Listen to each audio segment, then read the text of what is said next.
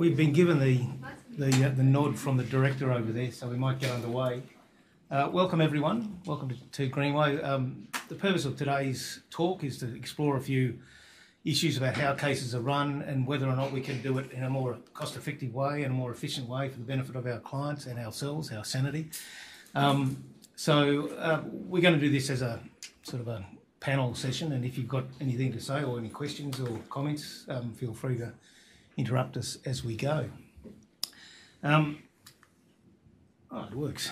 So we both practice in the area of construction, and I assume that many people here tonight and watching also do, but the same applies, what we have to say tonight applies equally to commercial cases. Any litigation that involves a lot of documents, and construction cases, as you know, are very document intensive, but they inevitably involve a lot of documents and therefore high costs. If you can manage the documents, you'll get on top of the costs of litigation. And so what we're trying to do tonight is to explore ways, as I said, of doing a lot of the document intensive tasks involved in litigation more efficiently and cost effectively. We don't have a free hand with the way in which we run these cases. We're all bound by the rules and the practice notes and directions and so on, but there is still some scope within that for us all to look for better ways of doing things and always analyse how we've just run a case and ask ourselves whether we could do it better. It's always good to sort of self-assess at the end of any sort of case like that. So when you are preparing a case, there are a number of steps throughout the life of litigation. Each of those steps, whether they're requirements of the rules or the directions and so on, each of those things that we're required to do are a means to an end. They're not the goal itself. They are all designed to get us to a hearing in the best way, in the most efficient way and cost-effective way, but also armed with the best evidence and the best tools and all, to allow us to run the case and hopefully win the case.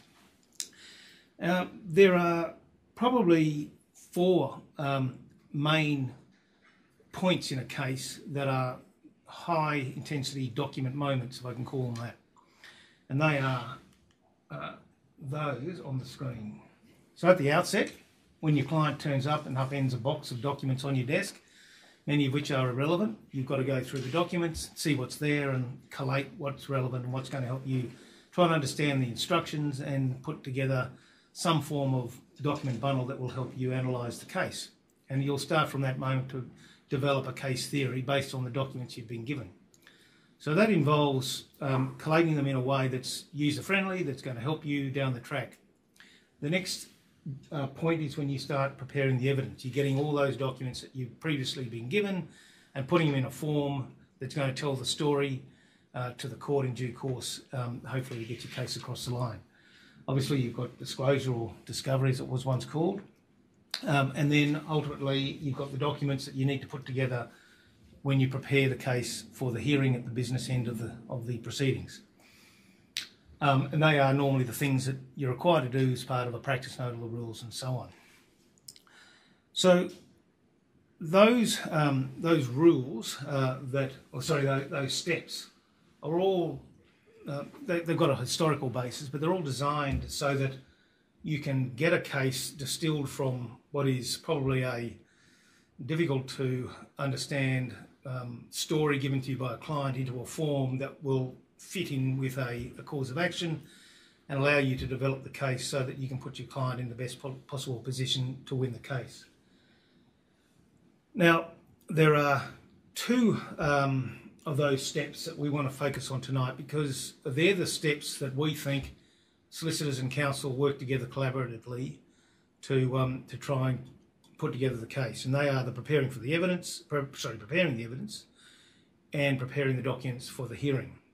Now, like all good jokes, you've got to start with the punchline and work your way back and try and get there and see what is the best way of getting there. So when you get to the business end of the case, the court's going to make you do a number of things, and one of the things that you all probably know you have to do is to prepare a court book. The court book will include a number of components, well, one of those components, and without question, the most important thing you will do throughout the life of litigation is the preparation of a chronological bundle. Now, that is, if there's only one thing you can do in litigation, that's the thing you ought to be focusing on, because that is always the best evidence. They're made up of documents that were created at the time, the most reliable way to tell the story by reference to those direct documents. Now, Richard and I, and many other people, we deal with electronic briefs. We've sort of moved away from paper, and we don't do a lot of.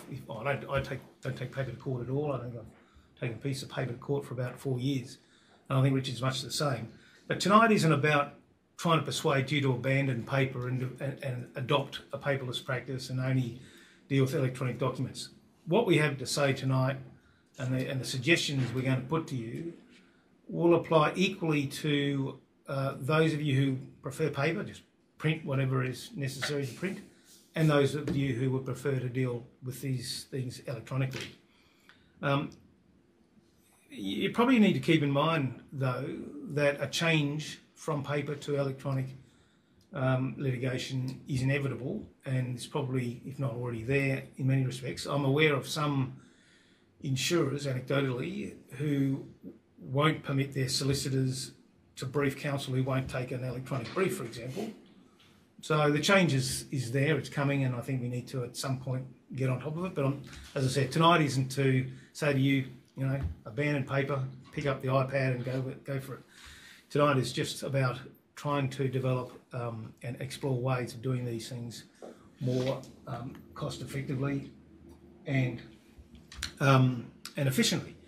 So with that in mind, I'm going to pass over to Richard. We've got a few different areas we're each going to deal with, and I'll come back and talk to you in a moment. But Richard's going to look at the way that we currently do it to demonstrate why there is an obvious better way of doing it, we think. This will probably be familiar to most of us here, that that is the way it's commonly done at the moment. But as Ian flagged, I think we think the two most important document moments for the collaborative effort that the solicitors and barristers should be involved in is preparing the evidence, obviously enough, and preparing the bundle for hearing. And as to preparing the evidence, the usual course sees each witness swear an affidavit. Each affidavit usually exhibits a bundle of documents, and then the exhibit includes all the documents that are relevant to that witness's evidence. But the problem starts to emerge when, as is the usual case, the next witness comes along and wants to swear an affidavit referring to and annexing or exhibiting many of the same documents as witness one prepared. And sometimes a witness will swear more than one affidavit, with each one of those affidavits having its own exhibit. And we're all familiar with the problem that often happens where witnesses are referring to the same documents, and that means that frequently the documents are large, and particularly in construction cases, and it becomes a complete bugger's muddle when you've got the same document appearing multiple times in affidavits. So I had a case, I think last year, involving hydraulic performance on a site, stormwater and drainage and the like, and the hydraulic specs appeared 5 times and it was 120 pages, and the same specs appeared no fewer than 5 times in the court book, and the judge wasn't all that thrilled with us. The second step, after the evidence has all been served, of course, is preparing the hearing bundle for court. And this is where the practice note already in its present form dictates what's required in the preparation of a court book. We're coming to look at that practice note in a moment, but obviously enough, the purpose of the court book is to bundle the relevant documents into one place, accessible to everybody who's involved in the hearing. And usually those documents involve the pleadings, the evidence, the expert reports, and including the joint reports, and any other documents that are going to be put before the judge. And the practice note already requires that the court book include a chronological bundle of the documents to be relied on at trial. And I think, as Ian flagged, that's probably more honoured in the breach.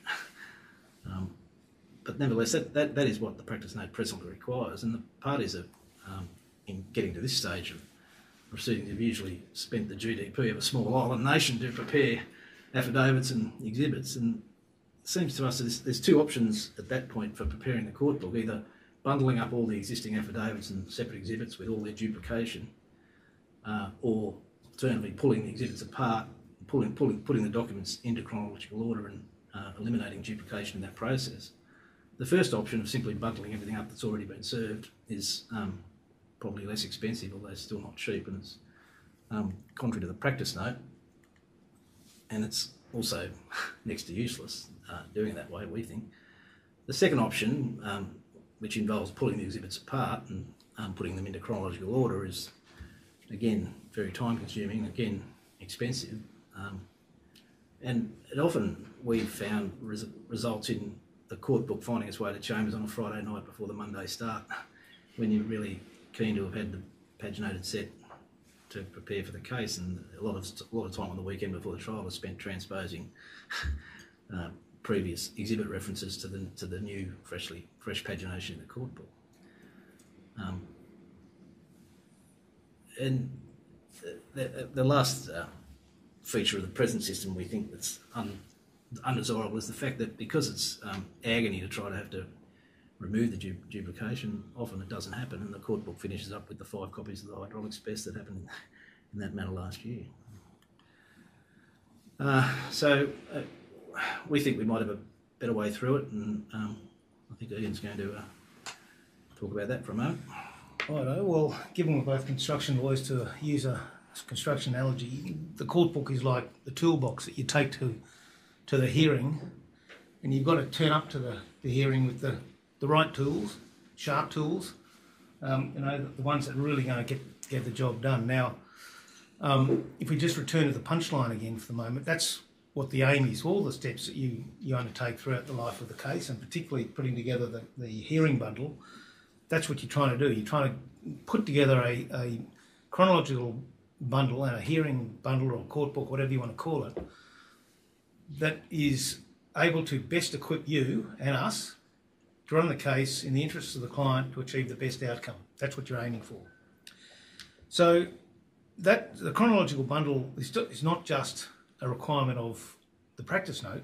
It's something that we all need and all will use throughout the hearing, and it's important to ensure that it achieves that purpose. So one thing that is important is Richard mentioned the problems associated with getting the freshly paginated court book on Friday night before a Monday trial starting, when we've spent weeks, possibly more, and you have spent weeks, everyone has been poring over exhibits and writing notes on the documents and putting references into submissions and so on, and suddenly all that work is redundant in a way, because you've got to start with a new bundle that's differently ordered and so on.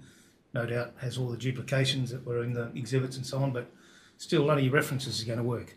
And for people like, well, Rich and I use an app called Liquid Text, and so we have hyperlinks throughout the documents. They're now useless because we've got to do it again with a new bundle. So the late production of the court book is a real problem, but it also compromises your ability to do the best job for your client. So the earlier you produce it, the better it will be. And the answer to how you do that is really in the practice note, and as Richard said, it's more often ordered in the breach. The practice note, the relevant parts of it, we're going to focus on paragraphs 33 to 39. 33 is not all that controversial. That deals with whether to file or just serve. 34, again, deals with interlocutory applications. But this is the engine room of it. 35 and 36 are really important, we think. So the formal practice of annexing or exhibiting documents to affidavits or statements will only be permitted in interlocutory applications and otherwise with the leave of the court or pursuant to agreement between the parties. And 36, in the preparation of the evidence to be relied on at trial, any document referred to in any statement or affidavit are to be placed in the proposed court book in chronological order. Now,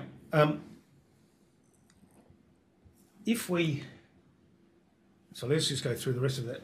So subject to an order of the court, unless otherwise agreed between the parties, the court book is to be established in electronic form. As I said, we're not here to persuade you to adopt paperless litigation. You can put it in electronic form and print it at any time if that's what your preference is.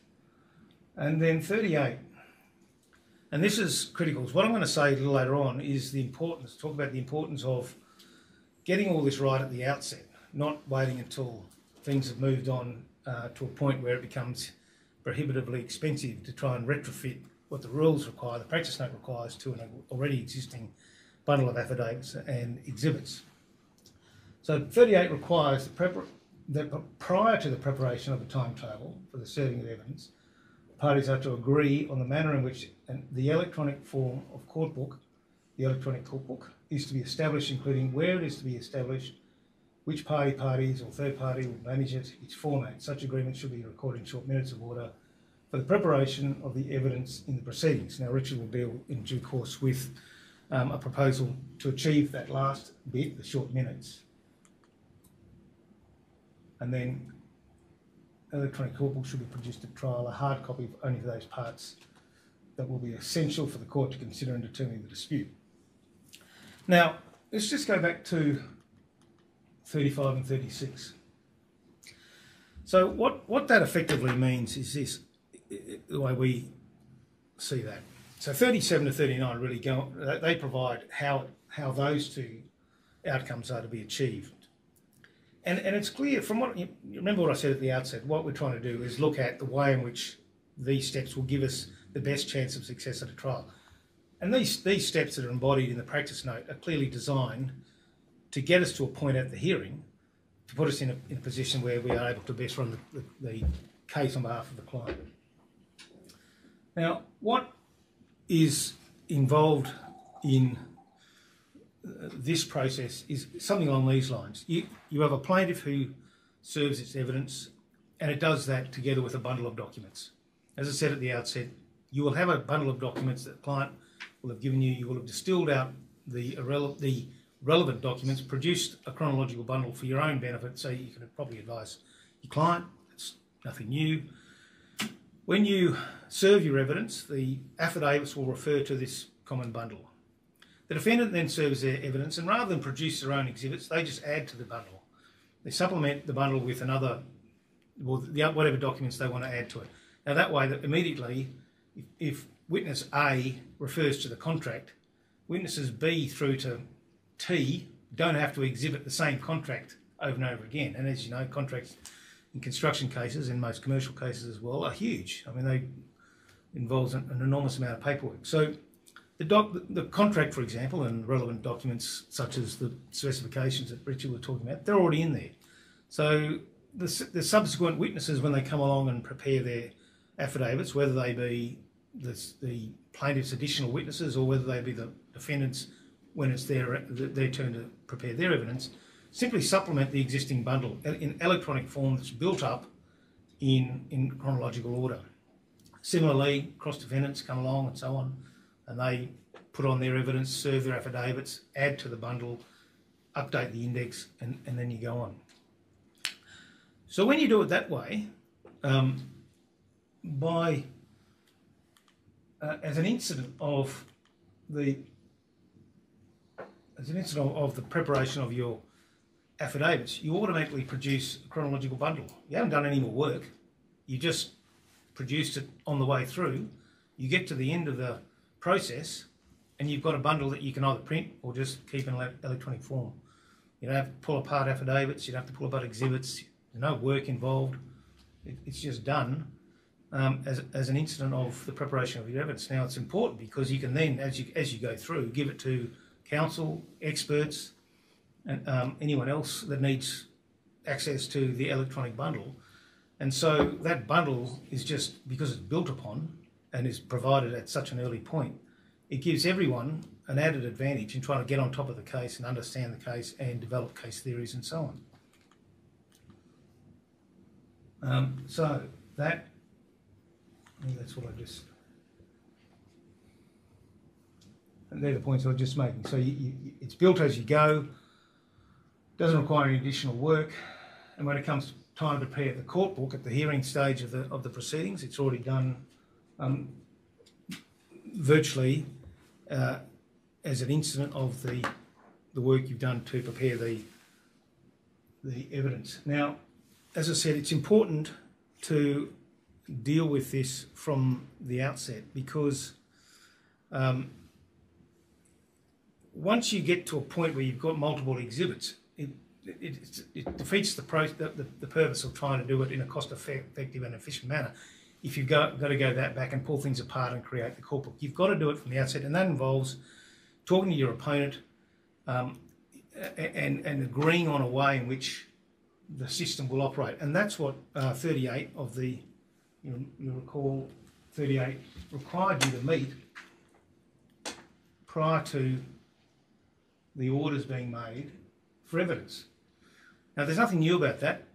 People have been doing electronic discovery for many, many years.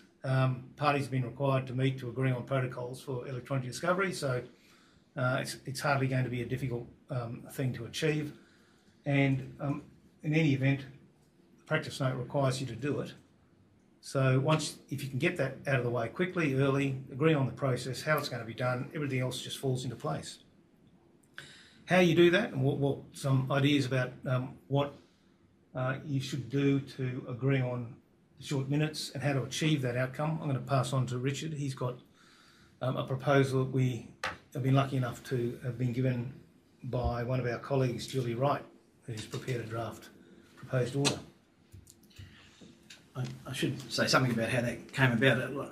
Last year, a delegation of us from Greenway frog marched up to Justice Ball's chambers to talk to him about how the practice note might be improved. And I'm not so sure we got the warmest of welcomes, but in any event, one of the outcomes of that discussion was that His Honour asked that we draft what might become a usual order for evidence that His Honour could make, or whoever had control of the list on the Fridays could make at the first directions hearing as a way of guiding the process from there on. And Julie Wright on our floor, bless her heart, prepared this. Where are we, Robert? I went back. So she prepared what we labelled the draft usual order for evidence, and it provided as follows: that at the commencement of preparation of its evidence in chief, the plaintiffs to prepare a chronological bundle of all documents to be referred to in any affidavit proposed to be served, and then provided that the evidence can be in hard or electronic copy, and this is important, must identify each document with a unique identifier, and one that identifier has to be one that doesn't change throughout the life of the case, and must be accompanied by an index which records the date, the title date and unique identifier of each document. And the idea is that the affidavits or statements will refer to any document that's exhibited to those affidavits or statements by their unique identifier. Plaintiff then serves those affidavits and the bundle on the other parties, and when responding, the defendants likewise are required to update the evidence bundle with any additional documents that they want the court to know about, in addition to what's in the plaintiff's bundle, placing them in the correct chronological place, using the existing unique identifiers that the plaintiff has, and hopefully the defendants have collectively agreed is the best approach. And again, making sure that their witnesses refer to those unique identifiers. And you can see by that process what becomes the court book grows as the evidence is exchanged.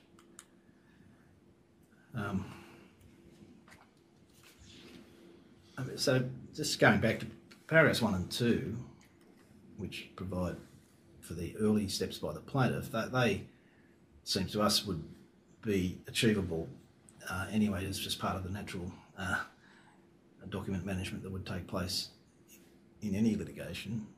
And then paragraph 3 of the proposed order simply requires documents that are cited in any affidavit to be referred to by reference to their position in the bundle.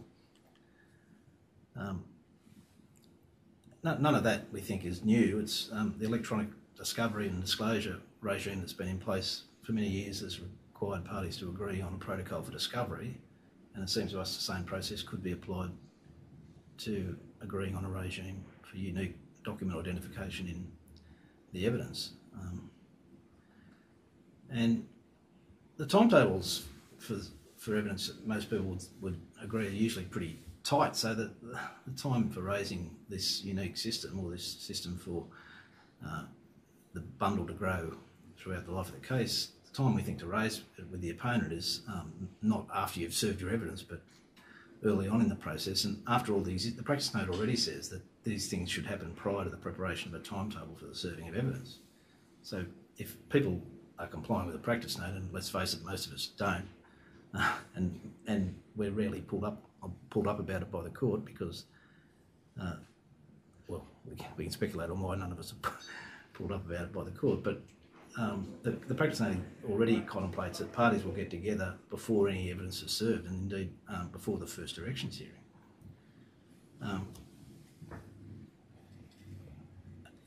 And then the next paragraph, paragraph 4 and following,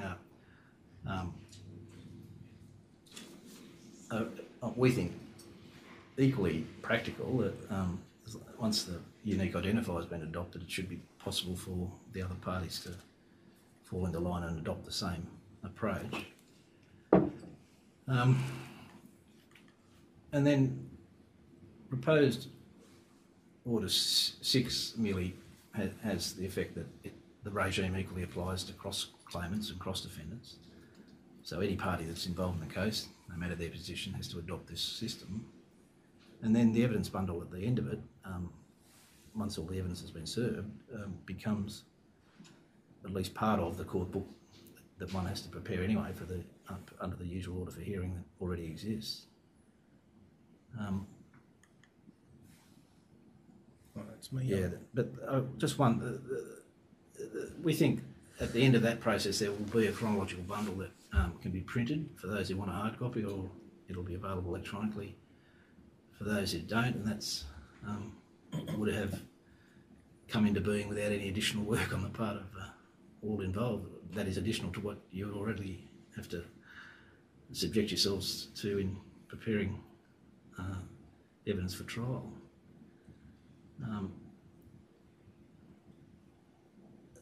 I suppose there is one aspect to it that's unique. If it's elected, if the option is to go with the electronic version, which would be my preference and Ian's preference, and I think an increasingly large number of practitioners prefer it that way, is some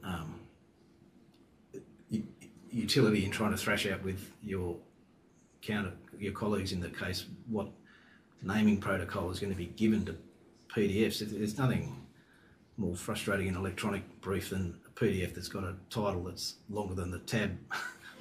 So you've got multiple PDFs open on your screens, and all you can see is the case number or something equally useless. If the deponent's name is Bill Smith and he swore an affidavit on the 4th of March, you really just need the PDF to be named Smith 4 March and nothing more sophisticated, and that at least shortens the title and allows the PDFs to be spotted at a glance, and the bookmarks can mean something rather than what can often happen with these long-winded identifiers. Often the identifiers are the particular matter number of the file number of the matter in the solicitor's office, but they're not much use to us when we're on our feet trying to find a PDF quickly. Anyway, over to Ian. I might have stolen some of his thunder there. Oh, no. It's plenty more thunder, don't you worry about that. Look, as I said, this is, the court book is the document that we all end up, or the bundle we all end up with when we get to the hearing, and we all use it in a different way. The solicitors, between solicitors, the experts, counsel, everyone has a different role to play in the litigation, and we all use the same bundle differently. From our perspective, we use the bundle obviously to present the case to the court through openings, cross-examination and submissions and so on. So we all have a different way of doing it, of using the bundle, and it's, I think, important for the team to keep one another in the loop and discuss how best to format things like file names and so on. Those sorts of things are easily sorted at an early stage and make life so much easier. So a number of things I think everyone should consider as we're proceeding through these steps. The first one is the keep everyone in the loop, as I said. Keep the dialogue going. How do you want this done? What's the format of this? How big should this bundle be, and so on. Document formats and preferences. It'll depend on, it'll change from counsel to counsel, from solicitor to solicitor. It depends on the app you use, the format, whether it's printed, whether it's electronic. If it's electronic, whether you use PDF Expert or Liquid Text or GoodNotes or whatever. All of those things come into play. So just talk to one another and just find out what is the best format for that particular counsel and that particular solicitor and so on. Naming documents, as Richard said, Smith 1721 is great. You just do not need all the other file name, the history of it, whether it's final, semi-final, whatever. We don't need it. You might need it for different purposes, but when it comes to the court book, it's just not necessary. And particularly if we're using an electronic system, whatever that may be, often they come down the left-hand margin and you can see at a glance that it's Smith, or it's a report of blogs, or it's a document or whatever of a date. That's all we need. I often go through and change the document names just so I can fit them in the margin of the system that I use. If you can avoid me having to do that, all power to you, great. Combining or splitting documents. So you're going to have to probably use individual documents at the outset so that you can put documents in the right chronological spot. Or if you're going to combine them, you need to be the ability, and Adobe can do it easily enough, to split the document, put something in and then recombine it. It's not difficult.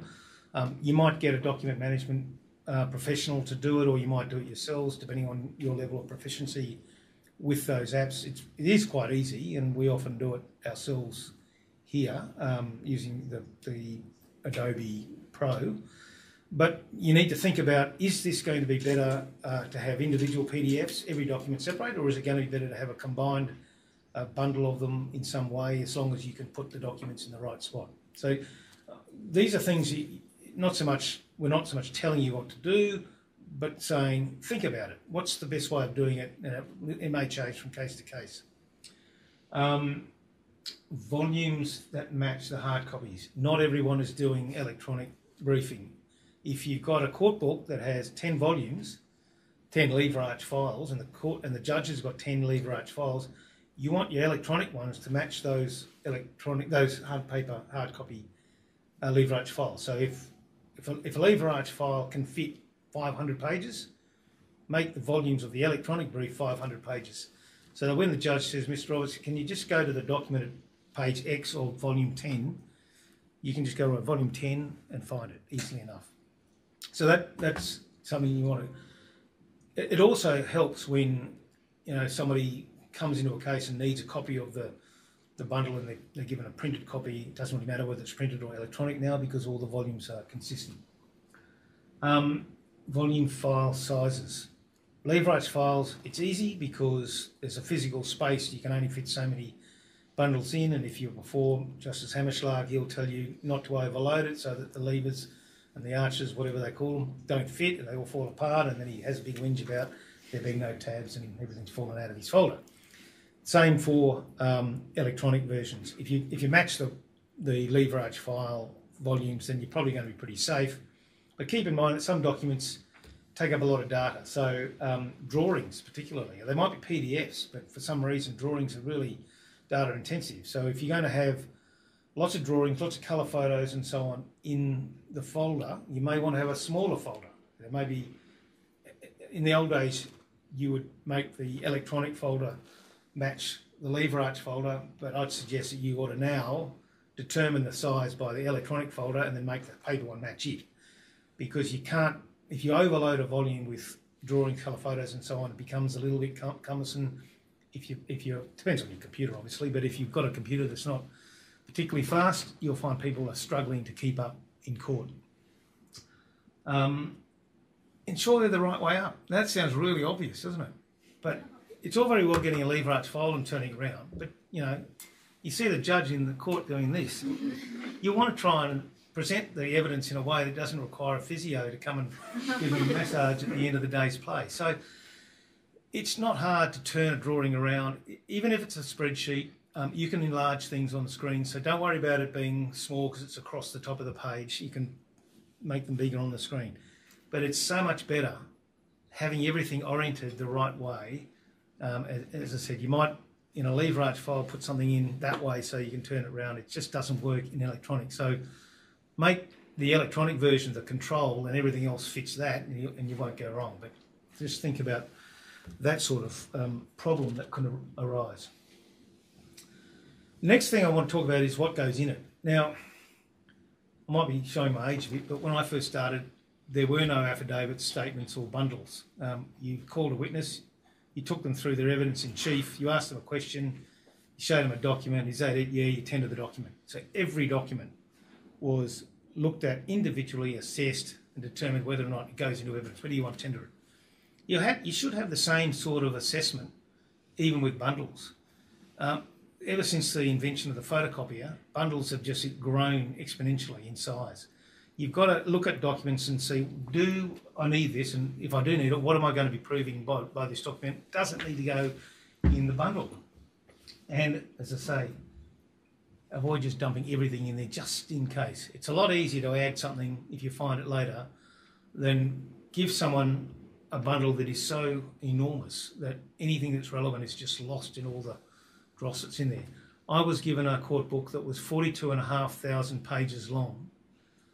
Probably 500 pages were relevant, and the rest of it was, there might have been other relevant documents in there, but who knows, because it could have been on page 39,482. You couldn't find it. So, do I need that document in the same sort of assessment should go, you should go through the same sort of assessment when you're considering whether to put something in a bundle. Email chains. They often sort of go on forever. But what is it you want to prove by the document? Is there an email where someone said, I accept X, and that's the thing you want in? Do you need that in the response?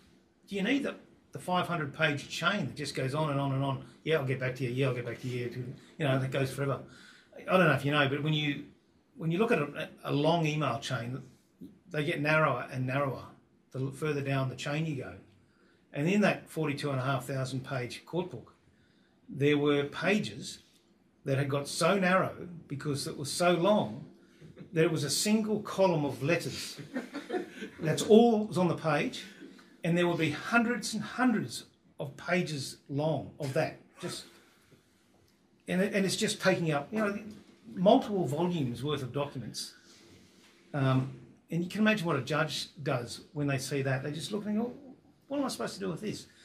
So, what do you always think to yourself, what am I trying to prove? What document do I need to prove that? Do I need the end, the answer at the end of the email chain? Do I need the document in the middle? In which case, cut that email out. You might have to put in an affidavit. This is part of an email chain, and this is the one I sent on this date, blah, blah, blah.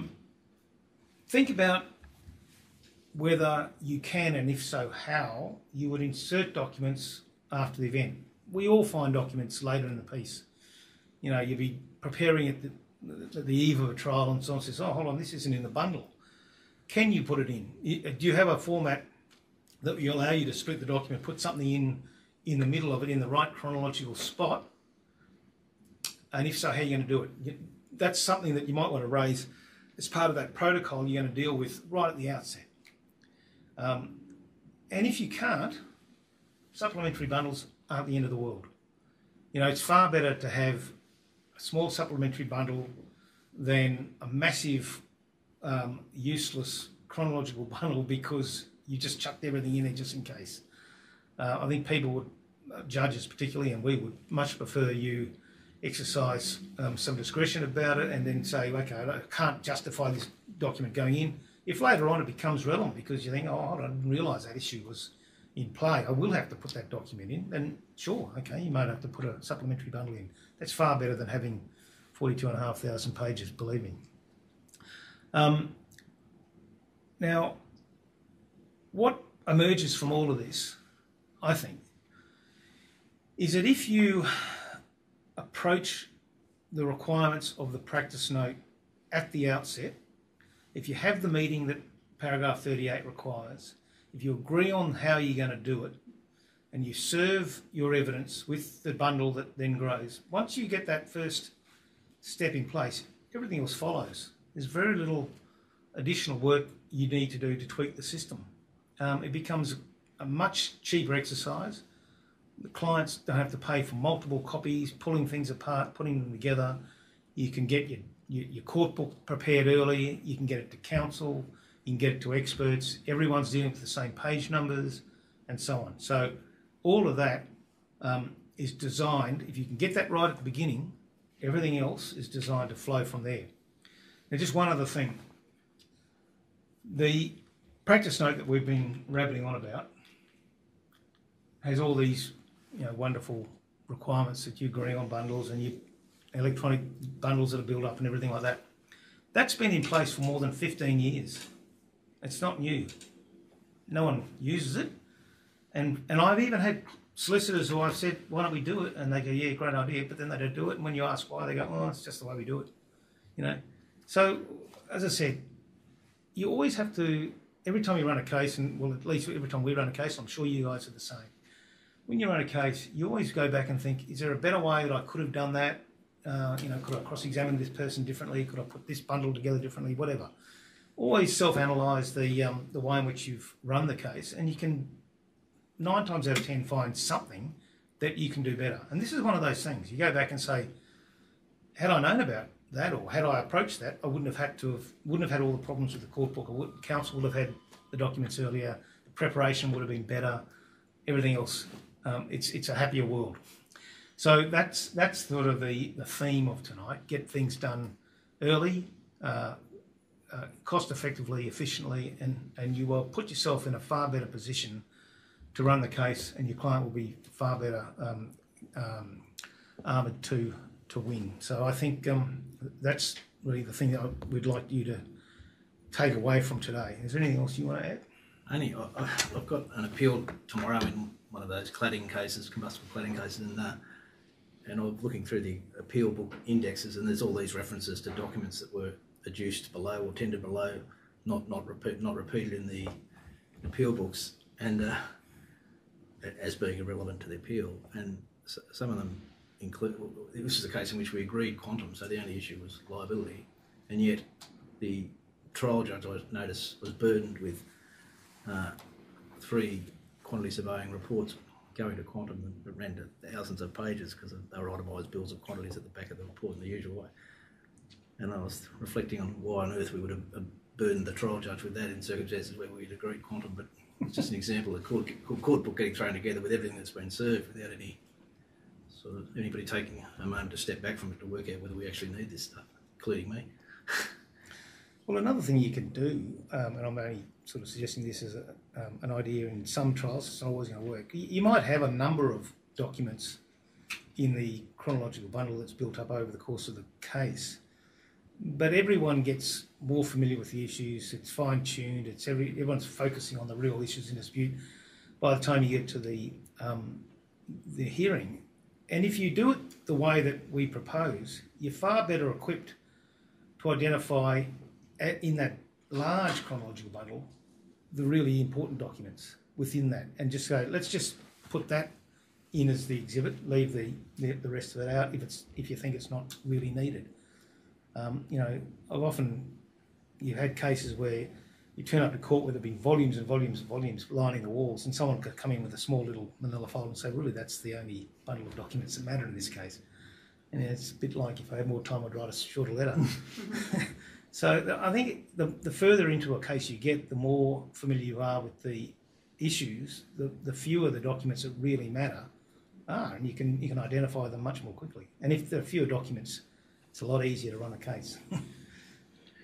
I suppose the other point, though, is that we're in some ways victims of the foibles of the trial judge that we're Yeah. allocated. And I recently had a matter that was to start on the Monday. On the Friday, there was a pre-trial directions hearing called by the judge, and I sort of triumphantly informed His Honour that we had prepared this court book that we were organising to get up to him, and I told him that we, stripped it of all dividers and tabs. It was all just a sequential bundle of paginated documents, which was my preference. And he looked at me with a face of stone and said, "I want the tabs, I want the dividers." So we had to go back and retrofit this bloody folder with. I mean, I was hoping he was going to accept an electronic copy, and I couldn't get him to agree to that. So he wanted a hard copy, and I had to. The solicitors had to retrofit it all. Well, we don't have a docket system. It's sort of one of the disadvantages, isn't it? If you know who your judge is, and every judge has a different way of dealing with it. If you know who your judge is early, you can roll up and say, "This is what we propose." In fact, if you can find out who your judge is, even in the week or two before the hearing, it's not a bad idea to contact the associate and say, "Can we come up and tell His Honour, Her Honour, whoever, what we're proposing to do," rather than, as poor old Richard had Friday before the Monday start. But if you can find out who your judge is and go up there and say, "We've been dutifully preparing this case, and this is where we are and what we're doing," and if you've got a couple of weeks and they want you to go off and do something else, you've got time. So without, causing too much heartache. I think, is there anything else? Has anyone got any questions or want to add to anything we've said? Yes. What you said, it sounds like this process is usually left to the last minute, but what you're proposing is that it's done earlier and along the way. So presumably the costs then aren't going to be different at the end. But do you have any experience, or do you know how cost assessors treat this if this step's done earlier in the process rather than? Well, there are two things. First, it's not a case of moving the costs from the end to the beginning, because if you do what the practice note requires and create a single common bundle that builds up, you don't then have to create the chrono bundle again, so you save that cost. So that pulling apart of exhibits and everything and the flurry of activity right at the end of the case, just before the hearing, is not necessary.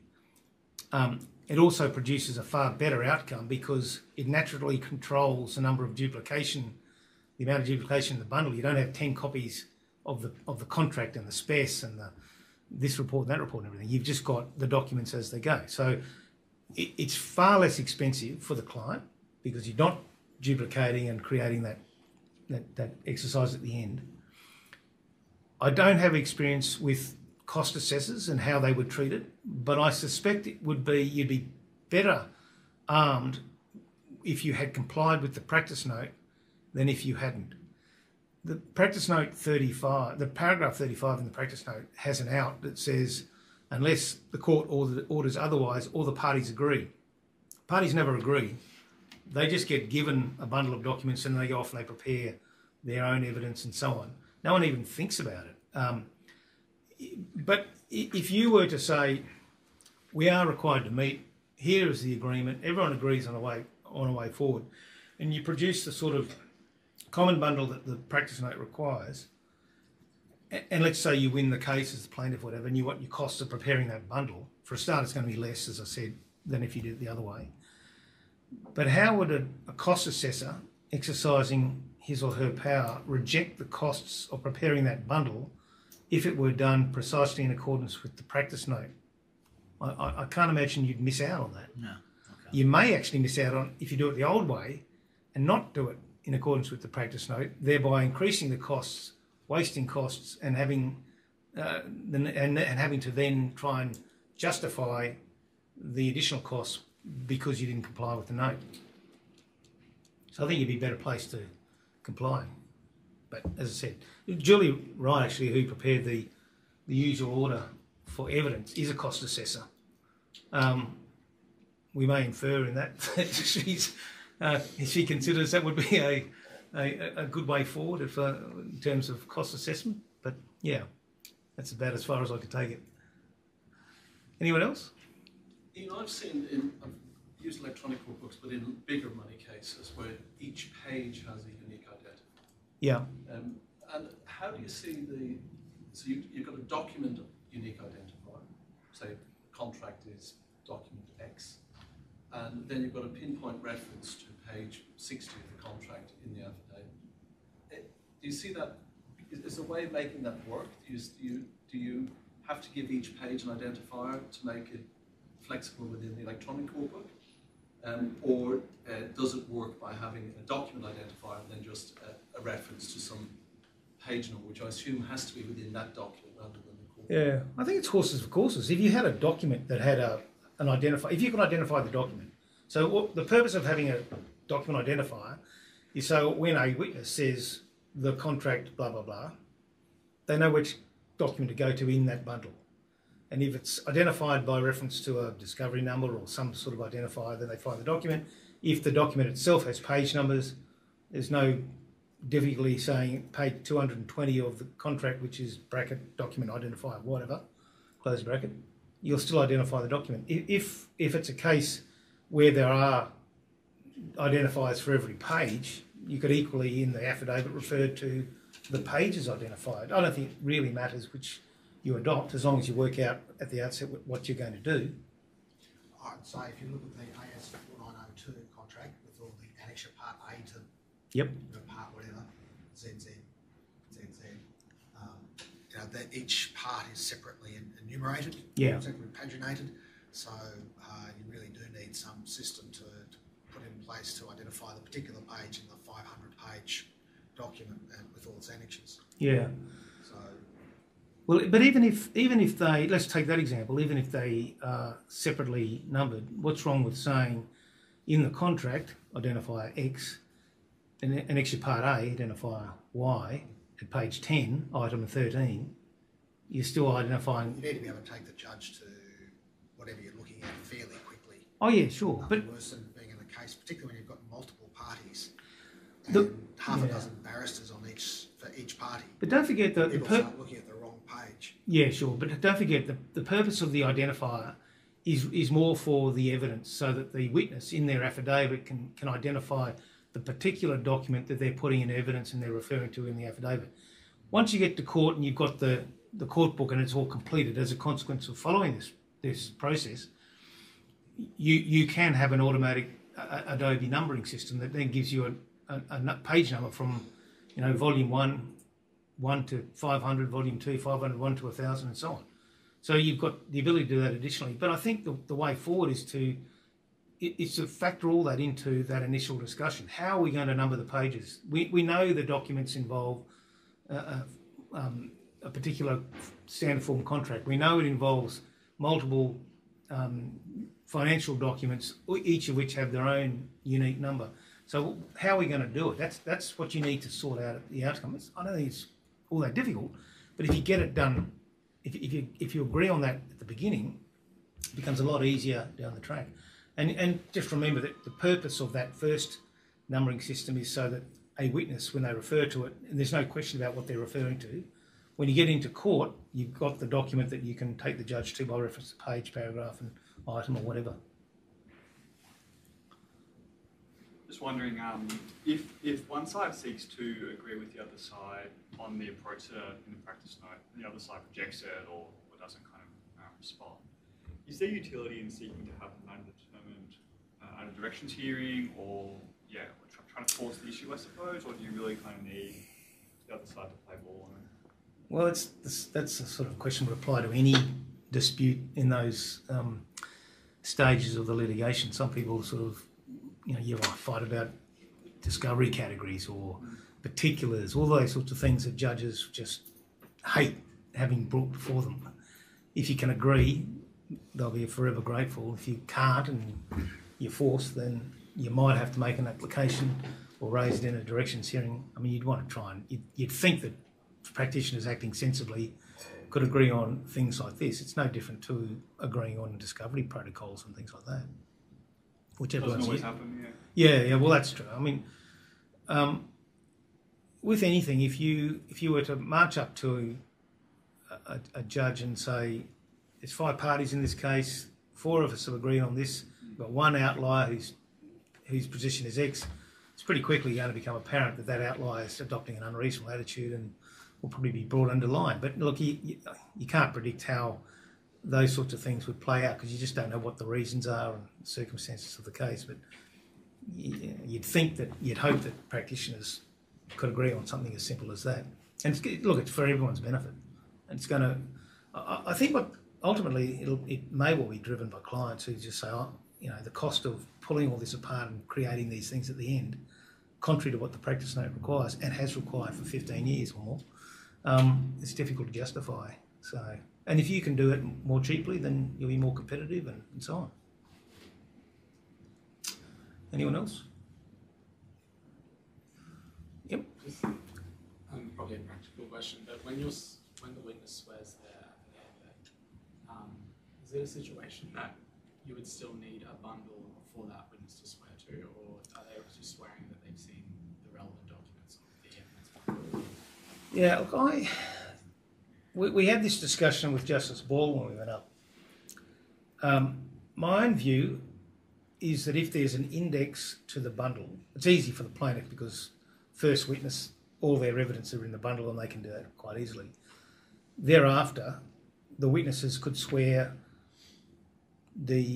or refer to the exhibits by the identifiers, so that there'll be an index and identify the documents as they go through and deal with the documents from the bundle, or they could arguably do it in globo by reference to their own index of those documents that they're going to refer to in their affidavit.